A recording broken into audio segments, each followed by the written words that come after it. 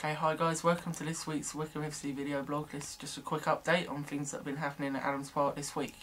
As we all know, Peter Taylor was sacked on Friday, the day before Gillingham, which we lost 3-2.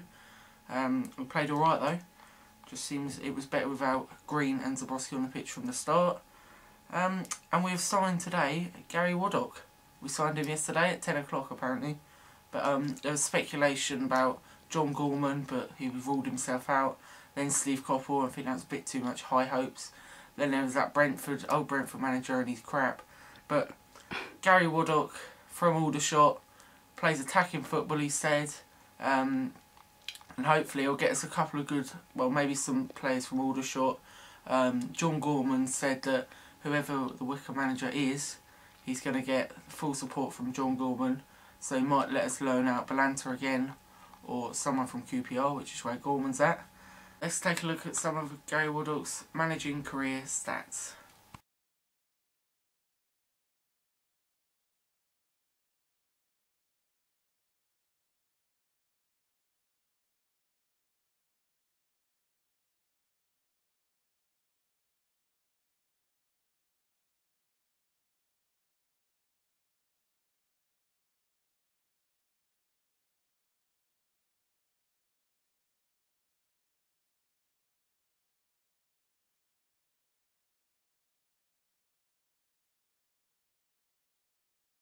That was this week's wwfc video blog update.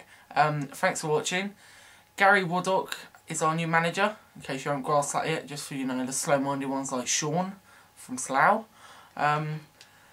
He's brought an assistant with him. His name's going on the screen now somewhere, if you can find it. Well done. Colchester at home this Saturday.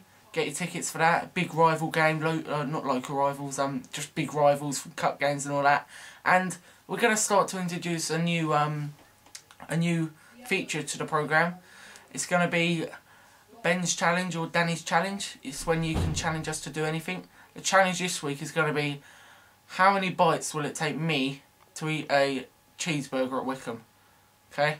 So, obviously it's going to be like a really good thing, and you're going to watch it and you're going to love it.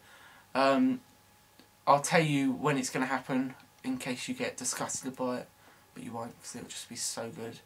And yeah, so any ideas, let me know, and no comments on this saying fat boy, and that'll do, and yeah.